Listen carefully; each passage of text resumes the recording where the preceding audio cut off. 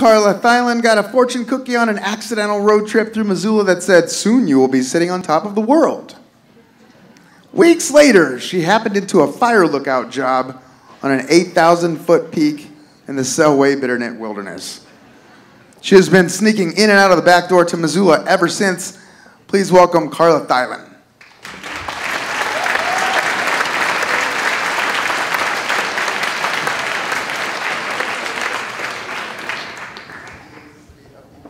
No, I think it's good.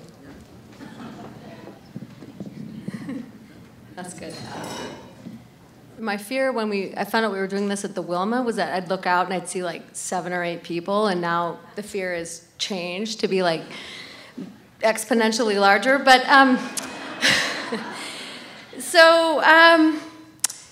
taking it back to 2002, I happened upon this probably the biggest stroke of luck in my life, which I didn't realize at the time. But I was practically handed a job on a fire lookout, and I later hear, all these people saying, like, how did you get that job? Like, they've been trying and they've been scheming, and their parents have been, like, breeding the genetic components to, like, make this child that can get a fire lookout job. And all I did was go to a potluck in Darby, Montana. And that was probably the most challenging part of this all happening. But there, I was in the right place at the right time, the right people, and months later, I'm trudging up this mountain, and, after a 64-mile drive from Darby, and then a 9-mile hike, and I've got my dog Bandit with me, and, we're post-holing through these 4-foot snowdrifts, and then I started to have a feeling about just how special this thing was that was happening. And, originally I was just like, wow, I have a place to live for the summer, no rent, no utilities. There actually are no utilities, so no bills. And it was wonderful. And I was actually a terrible lookout for the first bit. I unrolled all the maps, and I, looked through the binoculars and did everything I was supposed to do. And I had my concerns when I first started. I asked my supervisor, I said, well, am I qualified? And he was like, can you read? And I said, yeah. But the problem might have been that I read too much, and I was often reading. And I remember one time specifically, I had my nose in a book, and I heard that Spot Mountain, this is Bitterroot Air Patrol. And I looked up from my book, and I see this column of smoke that, like, I could probably reach out and touch, and the plane is circling it, and so I got on the radio, and I said, oh, Air Patrol, I was just working up a smoke report for you for that smoke over there on, it's like Bad Luck Ridge. Of course, it's called Bad Luck Ridge. So the other thing I really wanted to do while I was on the fire lookout is I thought I would write a book, and I think later I'm like, about what? Like I was just like, I'm gonna write a book. And don't ever tell anybody you're gonna write a book. Keep that a secret. And I didn't write a book. In fact, I didn't even come close. I did a lot of journaling, and I had these composition books, and I would write endless descriptions of these things about my days that at the time I thought were just really tedious. And usually it'd be prefaced with at least 3 pages of self-flagellation about, like, you're not writing, you have all this time, you have all this space, you have your muse here, Bandit the dog, and you can't even write a book. And then I would write some description about, like, I don't know, making green Jell-O that I found in the cabinet that expired in 1985, and it actually worked, and things like that. And I had this brilliant summer, and then I actually was asked back for another summer and another, and pretty soon I had spent 3 seasons on this fire lookout, and did not write a book. But I managed to fill 37 composition books full of journaling, and as before mentioned, the self-flagellation. I'm also a Midwesterner, and this comes very easily and naturally to us. So we can now, this scene is closing, the curtain drops, the lights go down, and when the lights come back up again, It's 2011, and I'm in Billings, Montana, which is nothing like being on top of a mountain. And I'm in a professional job. I'm a public health nurse, and I have an office. Of course, it's a county job, so there's no window in the office, but I know the Beartooth Mountains are close. And I'm feeling a little bereft of adventure at this point. You know, I thought, like, I'm going to be a public health nurse, and I'm going to go save people. I will go under the bridge, deliver the baby. Whatever it takes, I'll do it.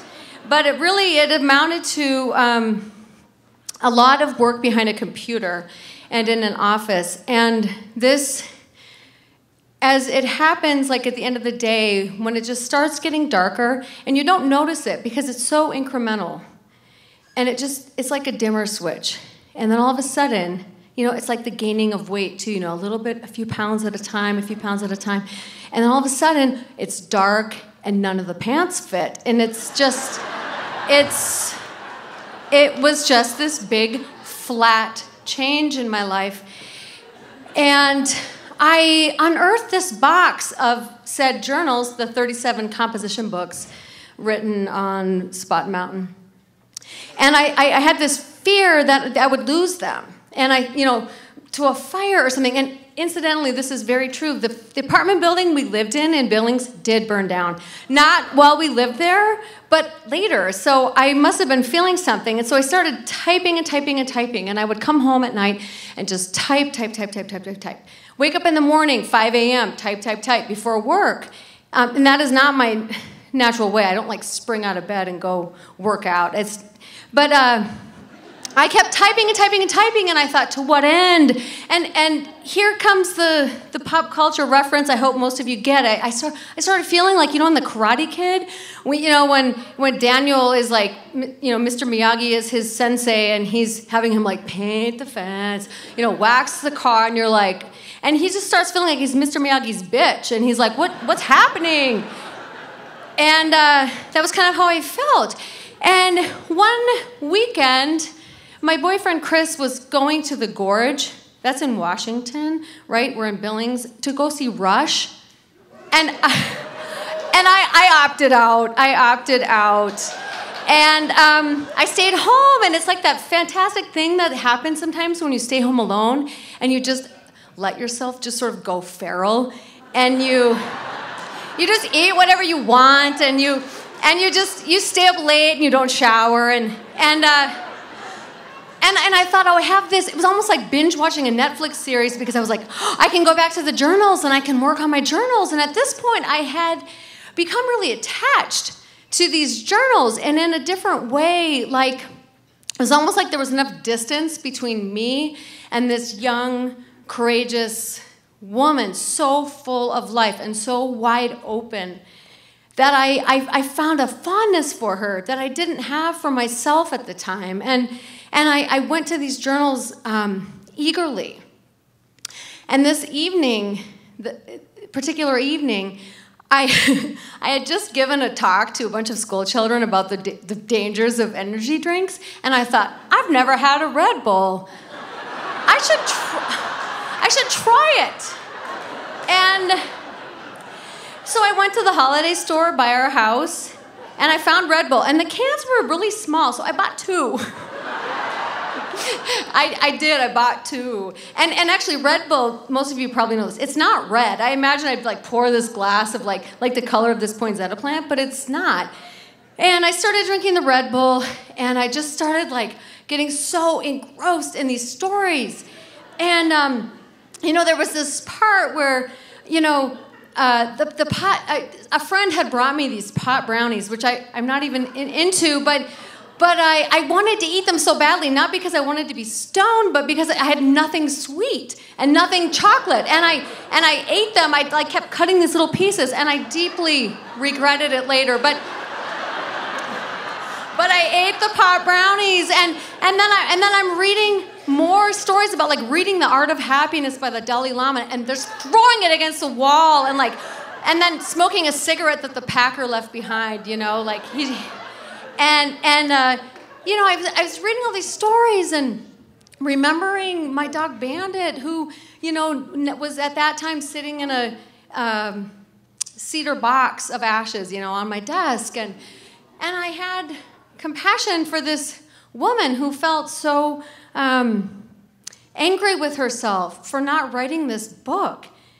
And I was typing up this part where I had taught myself how to knit, and I'm knitting tirelessly. And it's like, you know, one of those 7-foot-long scarves that nobody's ever going to wear. And I had this Petzl headlamp, and I'm just knitting through the night.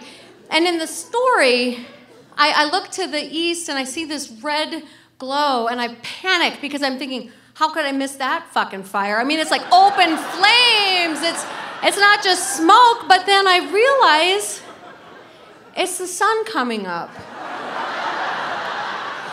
And I'm typing this story on my Redbull manic, you know, mania, Redbull mania. And in real life, you know, 7 years after, I'm in my apartment in Billings, Montana, and it's getting light. And I look outside and I realize it's morning. And I think to myself, this is it. This is the book. The book was already written. The book was already written. And I looked at those 37 notebooks, and I thought about that courageous woman and her beloved dog who spent all that time together and spent all that energy writing down the experiences. And it just made me think, like, whatever it is that we think we're pinning our hopes to, what, you know, something we're going to accomplish, or our lives will be perfect when this happens, or once we reach this point. And it made me realize then, as it does now, whatever that thing is, you might already be doing it. So, thanks.